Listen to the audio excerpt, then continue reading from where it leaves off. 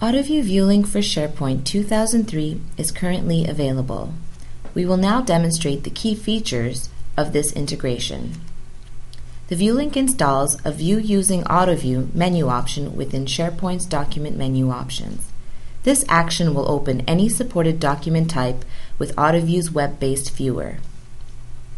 SharePoint has built-in versioning capabilities for tracking document histories.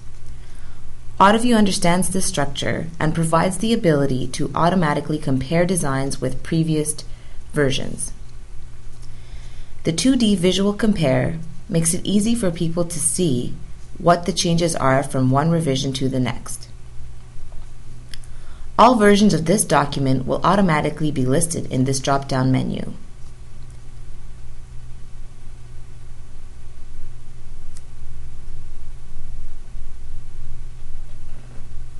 Note that the changes are color-coded to provide a quick visual reference in the third window. Any zooming that occurs in one window will be reflected in all three windows.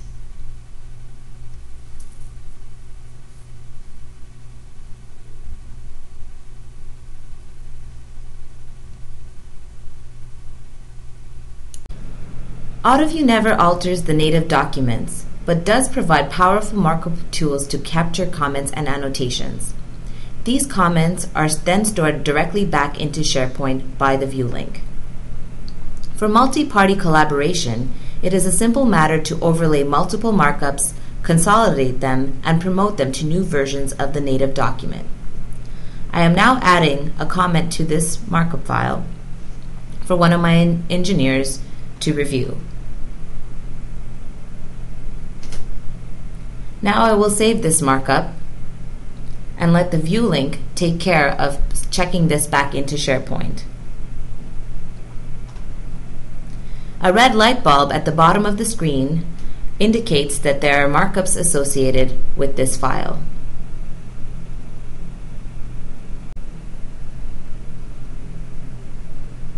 Autovue has the ability to read the native properties contained within a file. The ViewLink adds a third DMS-specific tab which reads the metadata information that is stored within SharePoint. This is actually useful when you want to integrate metadata information into your printouts using your headers and footers and watermark options.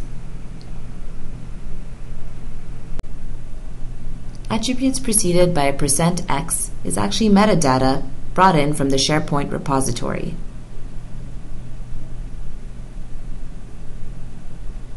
By hitting Print Preview, if you look at the headers and footers, you will notice that the attributes have been applied successfully.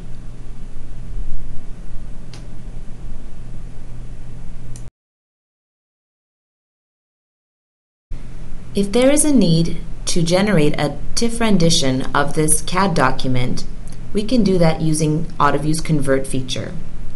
By checking the rendition box, this ensures that the rendition will get checked back into SharePoint automatically by the ViewLink.